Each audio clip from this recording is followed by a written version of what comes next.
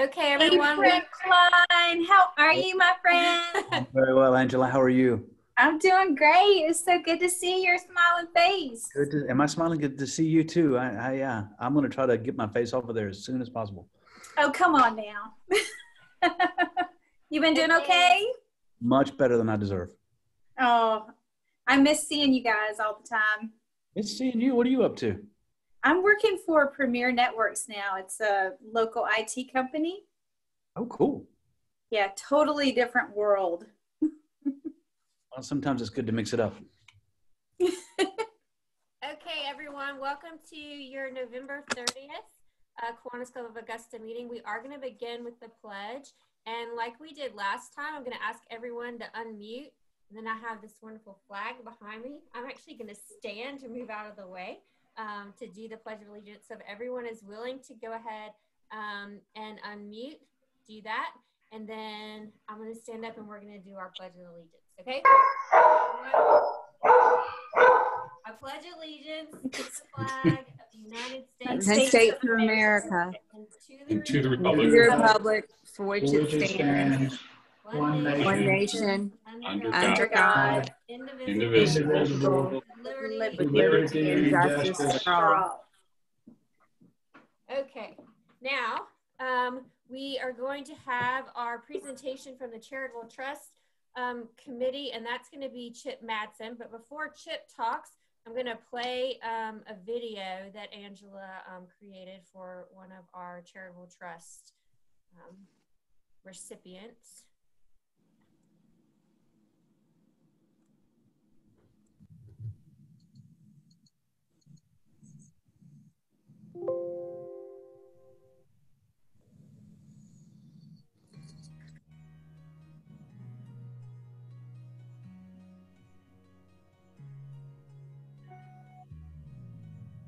Ron Skeens, the Director of Communications and Development at Christ Community Health Services.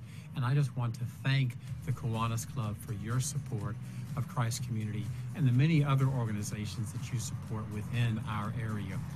Christ Community provides affordable medical and dental care to families all across the CSRA who do not have insurance.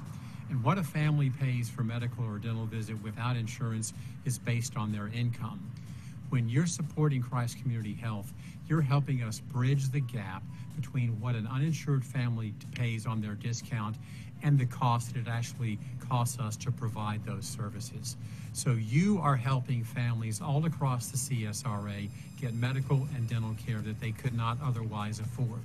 And when you're supporting the Kiwanis Trust, you're supporting organizations all across this community who are helping families get the services and the goods that they need. So thank you for your support of Christ Community and the many organizations that you're supporting all across our community and the great work that you're doing at Kiwanis.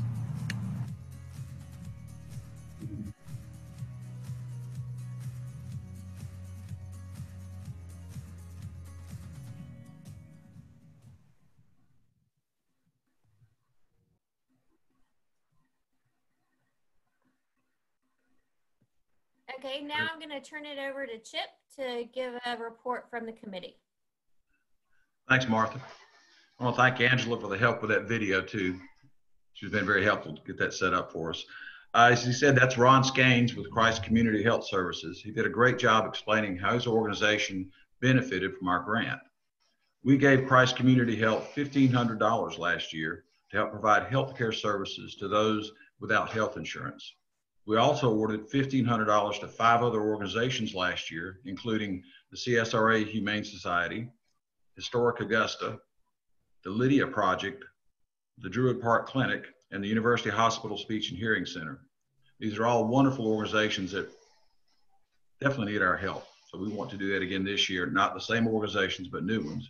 And we're asking that all our members contribute at least $100 towards the Charitable Trust this year. That's $100 from 100% of our members. Remember, we're saving quite a bit on our dues this year, so hopefully some of that savings can be redirected towards the Charitable Trust, and contributions are tax deductible. Your support for the Kiwanis Charitable Trust allows our club to help others in the community that are less fortunate. This year, more than ever, we need to step up to do that. All of the organizations that are chosen for funding are local 501c3 nonprofits that have not received funding in the prior year. So all of our grants benefit the local community.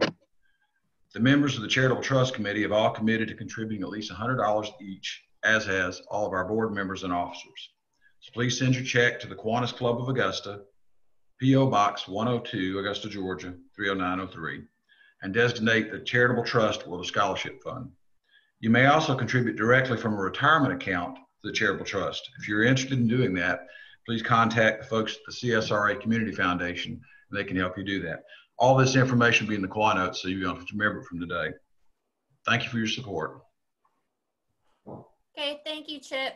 I do want to say, if you read my email on Friday, we are behind on our donations for this year. I think that's because we're not physically meeting. So we want to make sure everyone is contributing.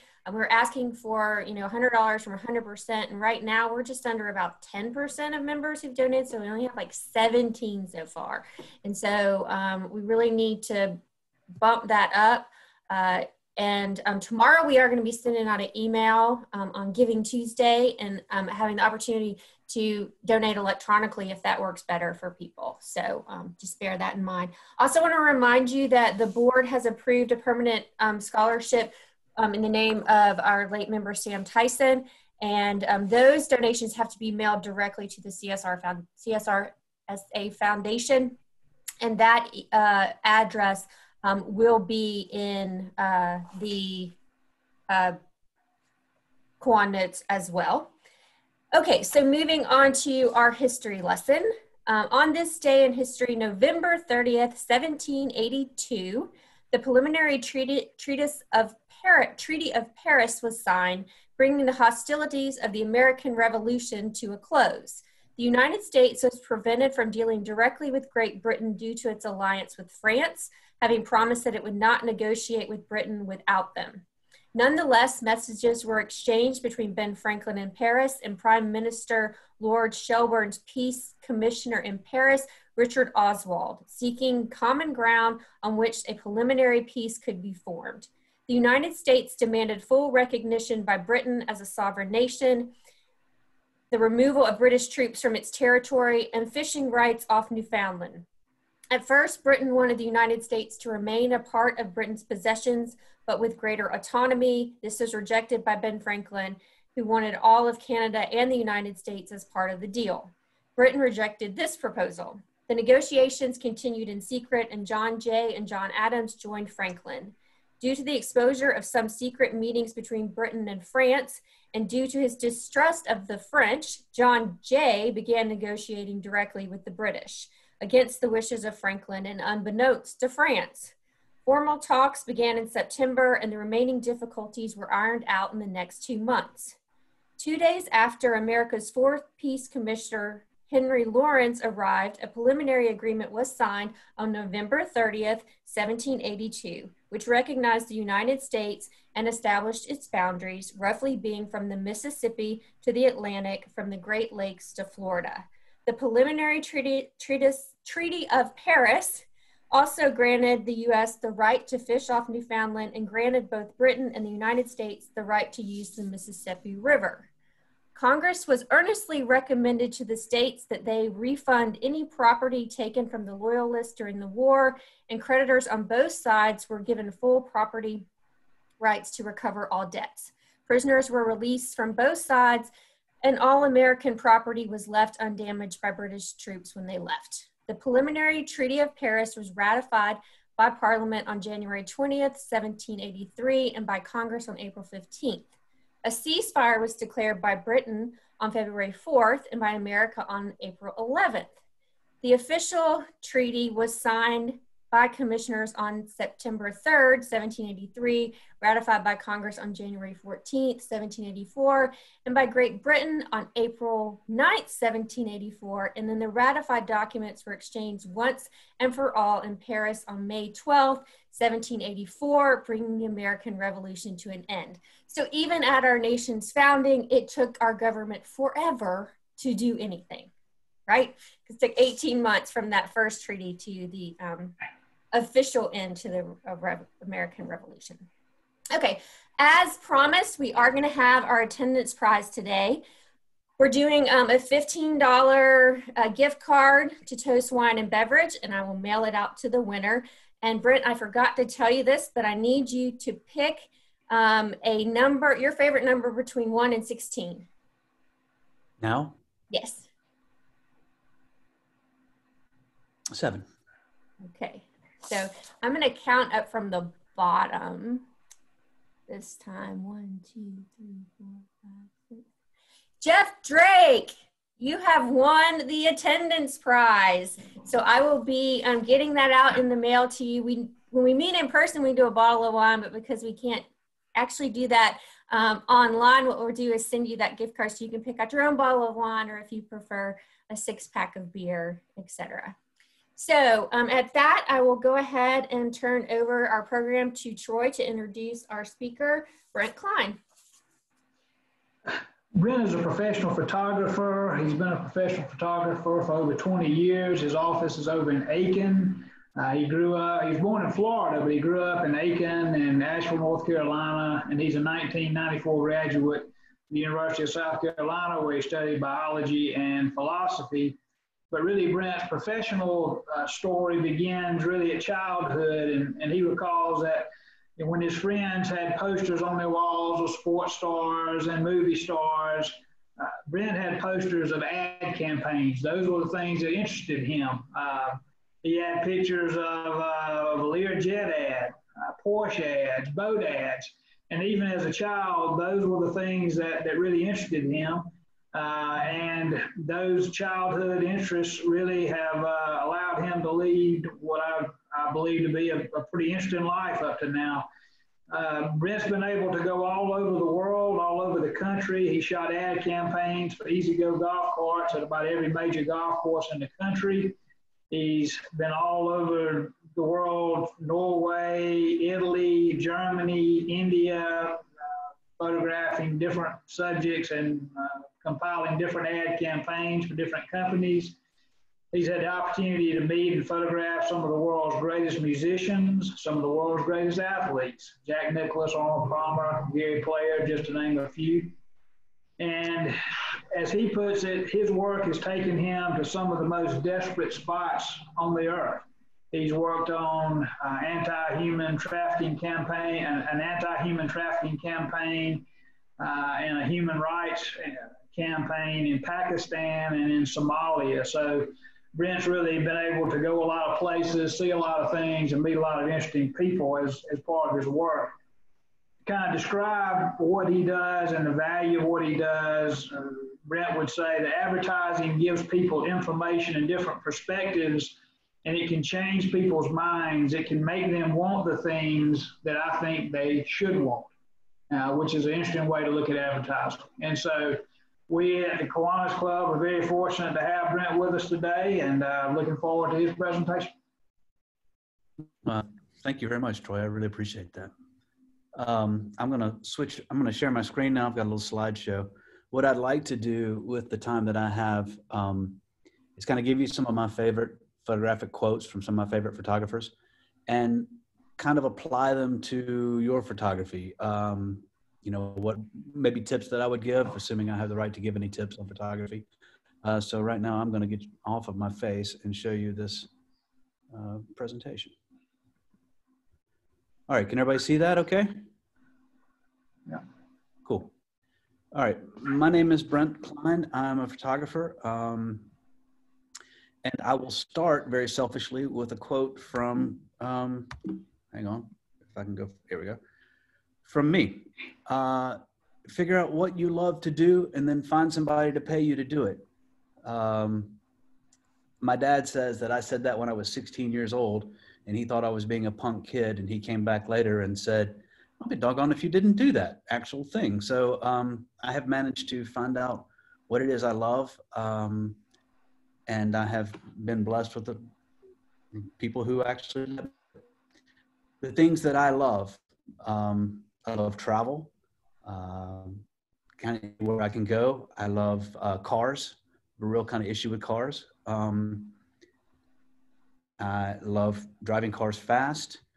And I love, again, travel and meeting cultures and understanding cultures. And photography's given me the chance to not only travel to these places, but to tell the stories of the people who live in those places. And it says my internet connection is unstable, so bear with me if I disappear. Can everybody hear me okay? Okay. I've met some amazing and powerful people and some not so amazing and powerful people. This is me shooting Fashion Week in New York.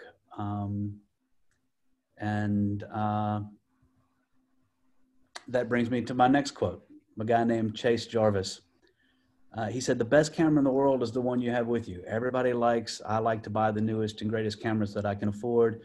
But the true thing about photography is the best camera is the one you'll use and the one you have with you. And he believed this statement so much that he actually wrote a book entirely comprised of iPhone photos.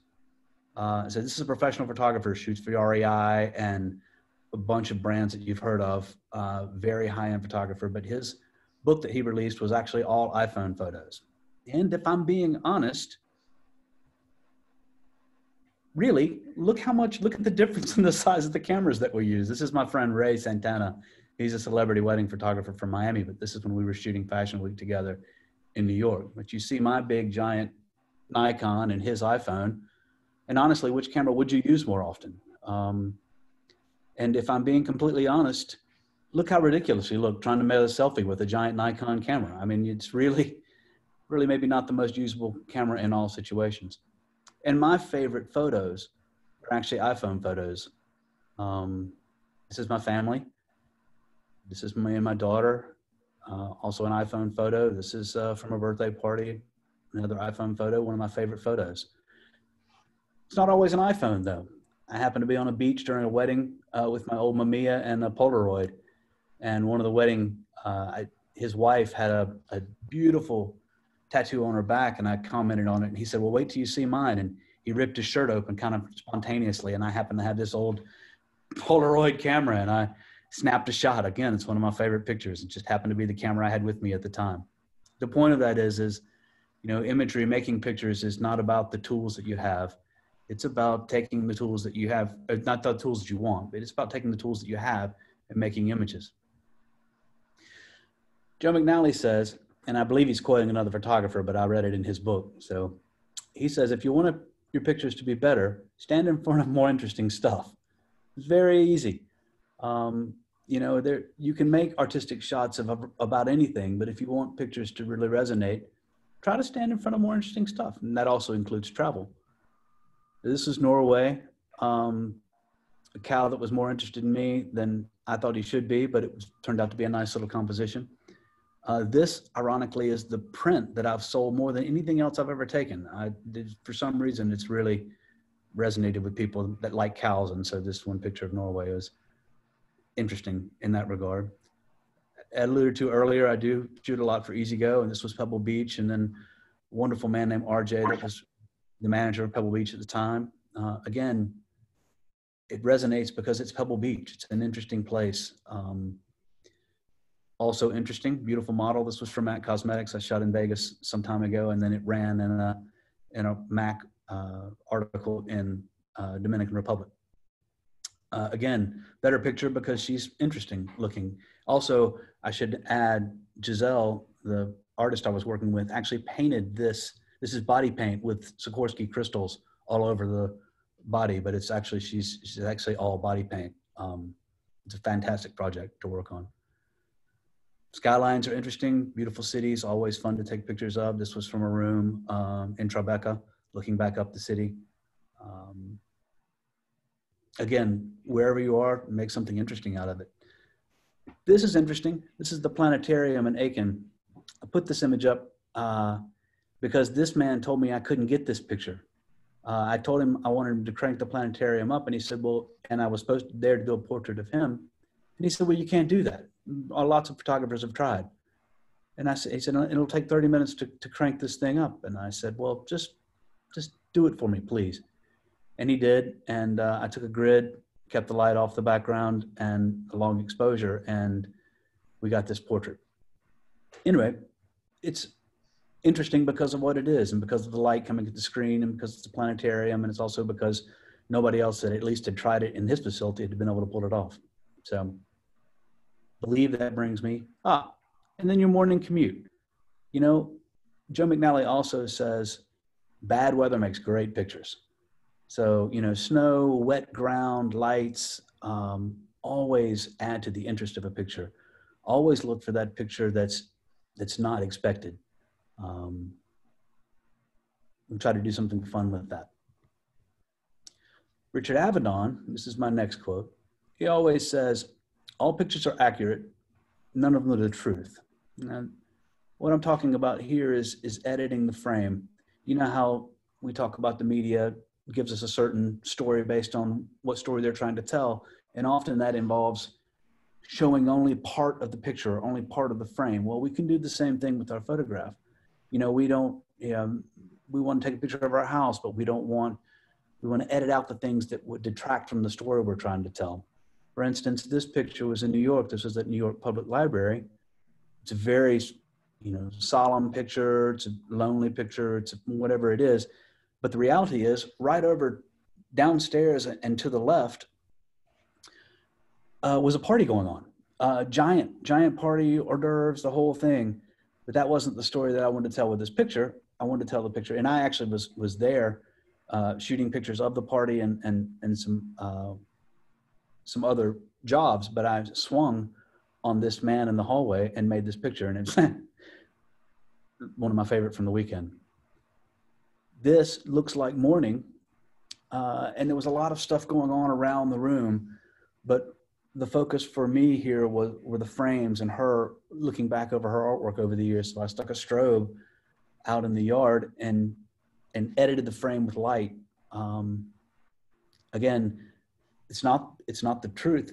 It's factual, but it's not the whole story. It's been edited down. This was one of the pictures from the human trafficking campaign. We shot this at the Frying Pan in New York. Again, this is a factual shot, but it's not the whole story. These are actually actors, and this is actually a ship that hasn't sailed, and they actually pulled it up from the bottom of the ocean. And now it's in the, I guess, New York Harbor, and shot there for an entire day to make this image. But again, not the whole story, just the part of the story that we want to share. Again, another setup image, obviously. A lot less Photoshop here than you'd think. This actually happened. I think I replaced one of the dog's heads. But obviously he doesn't share dinner with his dogs like this every day. But it's just part of the story we wanted to tell about his relationship with his dogs. And this is a realtor in Aiken that I do a lot of work with, David Stinson. But anyway, again, editing the frame. The kitchen's over here. We don't want to show the kitchen. We want to edit the frame. We want to tell the story that we want to tell. And we want to add the elements that we want to, that improve the story or push forward the narrative that we want to share in our photographs. Now, I need to introduce you at this point to my mentor, Jim Brady. I don't know if any of you guys have met him or knew him. He's no longer with us, but he's a good friend for many years. He actually shot the Marlboro Man campaign in the 60s and 70s and the Jack Daniels campaign in the 90s, that black and white campaign is famous. He used to always say, and I'll back this up, if a shot's not working out for you, fog it. Basically what he was saying was you need to figure out how to see the light, because what happens when you fog something, you put a particulate in the air, and that allows you to see the beams of light. That's what happens with sunrises when you see the beams from the sun, or that's what happens when you're on a foggy morning, you see the beams coming through trees and things like that. That's what fogging allows you to do. And what it does is it helps us see where the light's coming from, how it's affecting our subject. And that's a very important thing to be able to take note of. For instance, if you've ever been to India, I don't know if any of you ever been to India, but it's dusty. The entire country is dusty. Therefore, there's always particulate in the air, and it always has this beautiful light almost the whole day. It's so dusty, which is maybe not the best environment to travel in. It's a great environment to shoot in. So this was just down a dusty road in India. Again, just having that wonderful light come in behind the subject. Again, a foggy morning boat ride. This was for a community in Knoxville. Just see how the light comes in from the back of the frame, and I always love the backlight things. People say that a lot. But when it's diffused like this and nice, it gives you a lot of flexibility, really wonderful. Sunrises are always easy to use, that diffuse light. And then sometimes in the studio, you have to do it yourself. Fog machines work very well for that. Pick up a fog machine for $10 on the after Halloween sales, and can be a very effective way. You see how it helps you see the strobe light coming to the back of the subject with all of the fog and light beams coming in there. Now, my subject here, this is David Stinson again. I've done a lot of shots with him. My subject was late. So I want to acknowledge, you can see how on the left of the frame, you can see the light beam coming in the window. Well, it was supposed to hit him, but he was an hour late, so it doesn't hit him anymore. In the shot that I took of myself earlier, which was a setup shot, it was doing exactly what I wanted it to do, but you can't always expect your subject to be on time. So I still left the fog machine on. I still have this beam of light that is nice, but not exactly what I wanted. But again, this shows how we use the particulate, the fog, the whatever it is in the air to help you see the light come in. Now, this is a very important quote to me. A thing from Addie Leibowitz, who I'm sure you've all heard of. The thing that you see in my pictures is that I was not afraid to fall in love with these people. And I think that's one of the things that maybe differentiates me slightly. I really, really love people, and I love what their experiences. One of my favorite things to shoot is people who make things, because they seem like at the end of the day, a product exists that didn't exist when they started doing their work. And I feel like they're the most,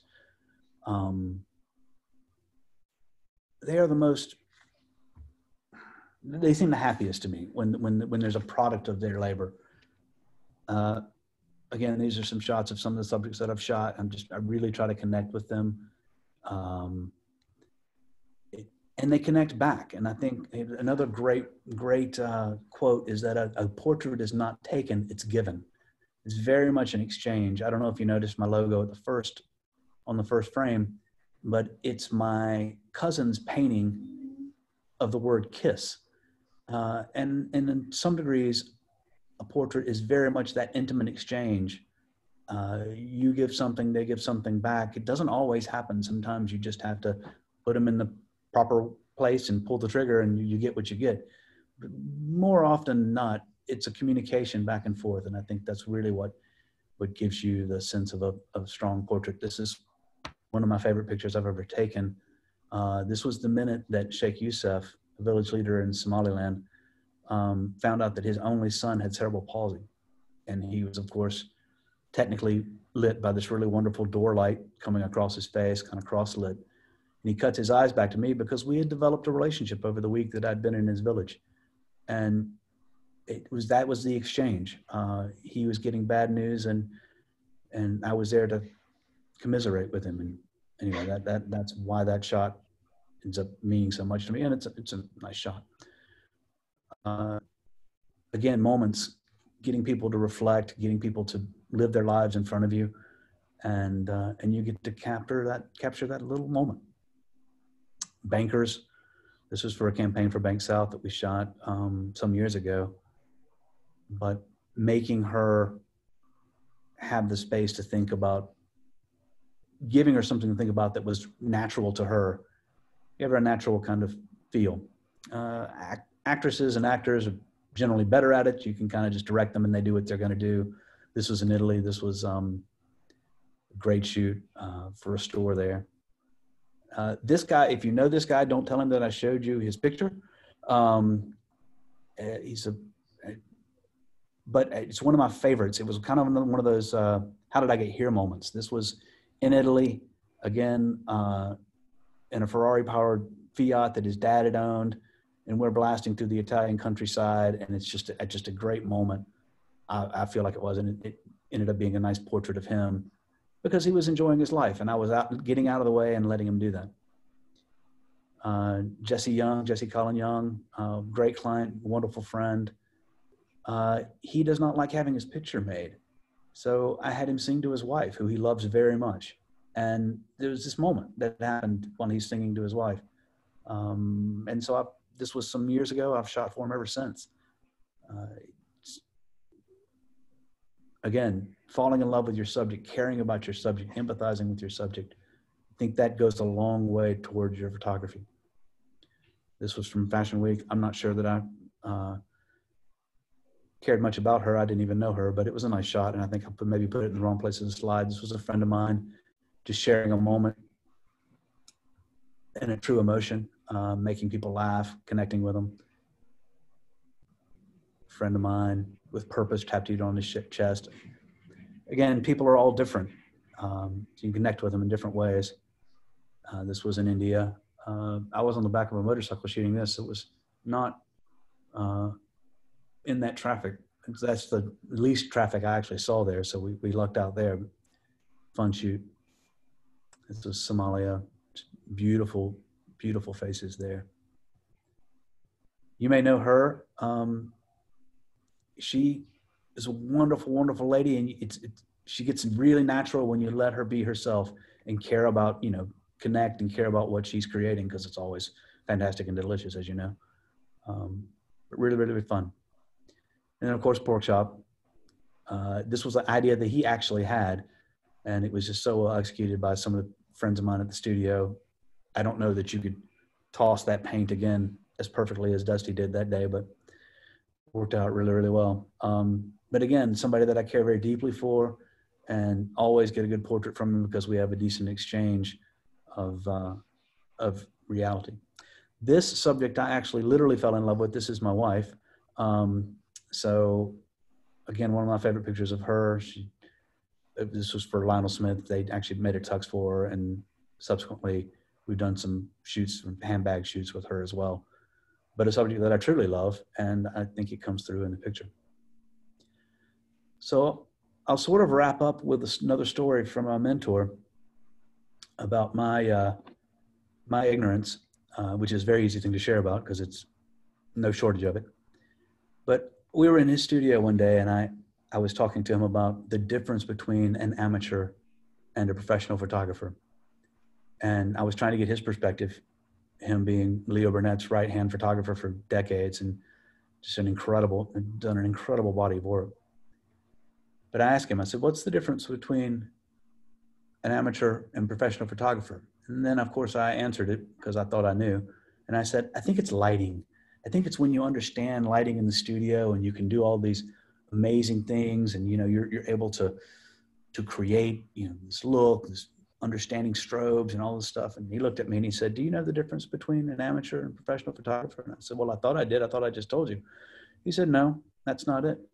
And he kept asking me over and over again. He said, do you know the difference between an amateur and professional photographer? And I said, well, it's posing. It's getting your subject to convey the emotion that you want. And he looked at me and he said, do you know the difference between an amateur and a professional photographer? And I said, well, I guess I still don't.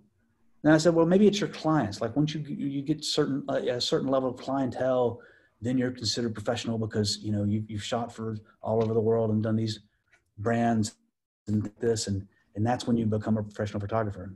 And he said, do you know the difference between an amateur and a professional photographer? And I said, well, maybe it's framing, or it's being able to shoot in these bad conditions, and having the gear to shoot underwater, to shoot in the rain, or to have the tools that you need to do whatever your client asks you, you can do it.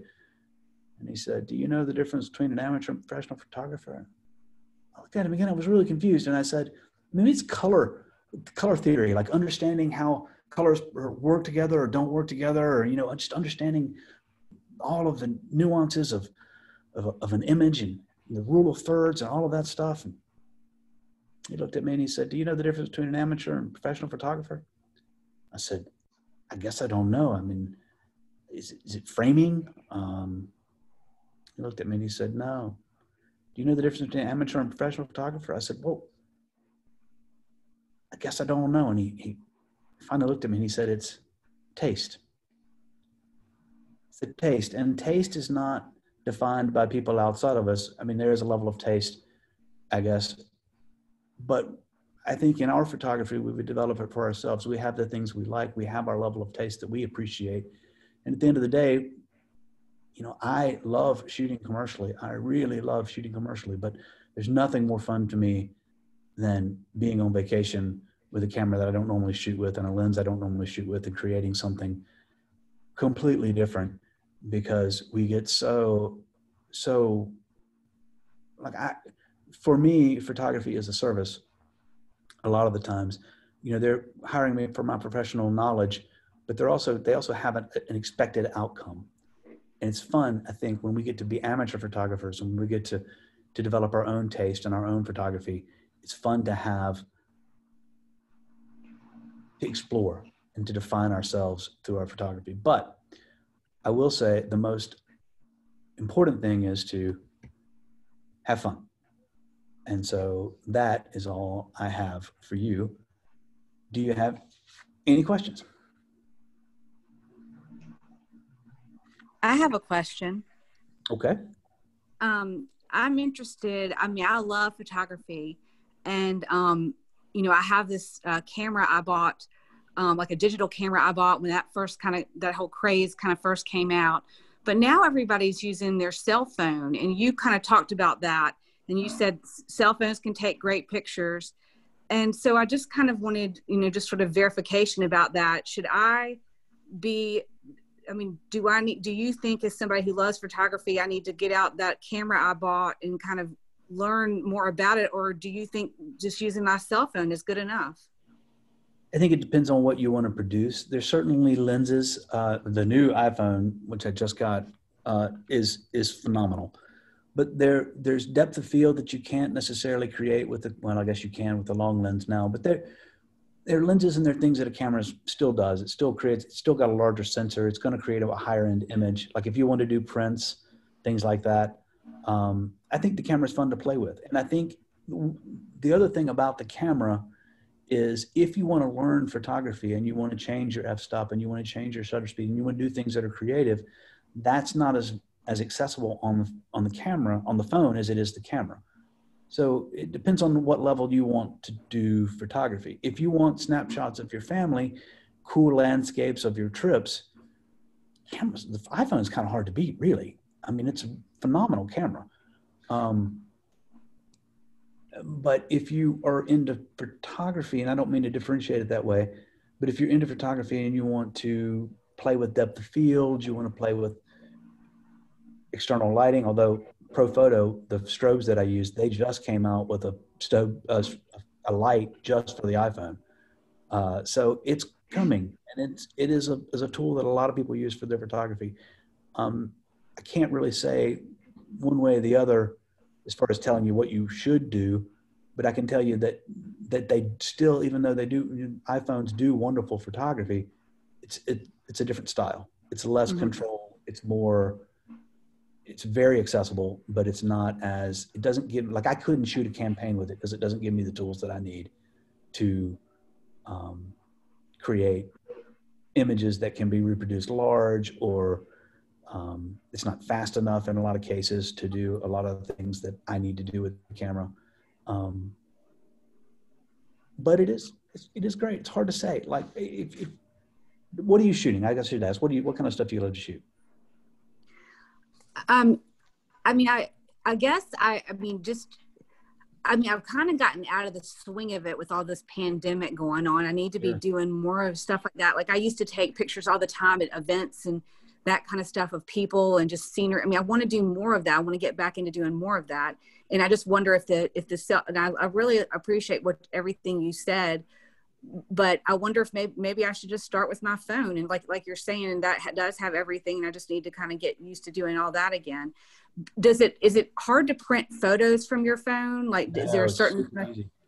If you got a Wi-Fi printer, you can print them from your phone. Okay, Wi-Fi printer. Yeah. I'll tell you, I can't tell you how many times, I don't know how well they would print, but I can't tell you how many times I've been shooting an event and had somebody with an iPhone right next to me take a picture that I wish I had taken. And it happens more often than I'd like to admit. can't, you know, it's lower light. It's not lit with your little strobe like you have. There's some differences, but God, they do take wonderful pictures. So I would start there. And then if there's something that the phone's not giving you, know that you have a camera as a backup. I hope that's not blasphemy what I just said. I mean, I'm not saying that it's I'm not saying I could shoot with it. I'm not saying, but I'm saying Right. for a lot of people, it's really a wonderful option. Well, the camera on the phone definitely makes it easier, since you're always going to have your phone. It's easier to make sure you have it in the heat of the moment at an event that you want to take a picture of. Right. It's again, the best camera in the world is the one you have with you and the one you'll use. You know, if you have a giant Nikon with a wonderful lens, but you never pull it out, like I have RZ67s that I love those cameras, but I never have them with me because they're a pain in the butt to shoot with. So, you know, how effective are they? I don't know. I have them, but I only use them when I'm on vacation. Does that make any Brent, sense at all? a question from the chat is, Jeff Aston wants to know what your name tag says. He's been trying to read it in the frame. It says contractor, Brent Cline, marketing. Okay. It's a COVID. I had to get screened for COVID to come on the shoot today. So I don't know if I told everybody, I'm actually on a shoot right now. So I'll wrap up in just a little bit and go down and finish up this shoot today. But what an honor to speak with all of you. Are there any more questions? I can shift my badge. Man, what's the most dangerous place you've shot? Probably Pakistan. The whole time I was in Pakistan, I had in the back of my mind, things would happen. I would like, oh, this is how I die. Oh, so this is how I die. Oh, so there's this 300-pound man that wanted to give me a massage, and he proceeds to walk on my back, and I was like, oh, so this is how I die. Oh my God. So yeah, and there was a lot of anti-American flags up when I was there. And then, you know, a guy with 2 machine guns on his chest ripped the door open to the car I was in and said, you know, oh, it's an American. They all ran over, and you know, I was 25 feet in front of the largest Taliban mosque in Karachi. Like that was probably the most dangerous one I've been on. All right. I wanted to share something with you guys. This is from a few years ago. Brent actually shot a video, not a video, but a ton of pictures for an event that I was doing. We had such a good time. That was a good time. Always It fun to was. work with you. Thank you. Same here. I really enjoyed your presentation. Oh, thank you. I'm sorry about that. Any other questions? I know Brent has to get back to work taking wonderful photographs, but any other last minute questions? Okay, well, I do want everyone to know that we will be meeting next Monday. We're veering off of our every other week so that we can get in 2 meetings in December. So our speaker next week will be Dr. Hubert Von Tool from Augusta University. He's going to speak to us on Pearl Harbor because that is December 7th. And then our next meeting will be December 21st. Then we'll take 2 weeks off for Christmas and New Year's and resume our bi-weekly meetings on January 11th. I want to end our meeting, first of all, to thank Brent. That was a wonderful presentation and wonderful photographs. I actually have a quote about photography that I found that I wanted to share. So it kind of fits in well with your presentation. This is actually from an American novelist, Eudora Weltley, and she says, "A good snapshot keeps a moment from running away." So I thought it was very good. Oh, nice. And we all need to make sure that we're capturing the important moments in our lives before they're gone. So thank you so much, Brent. Absolutely. Have a good Thank shoot. you. Everyone have a great week. Don't forget to donate to the Charitable Trust. And I hope to see everyone back next week, December 7th. And congratulations to Jeff Drake on the attendance prize. Thanks again, Brent. Have a great day. Thank you. Good day.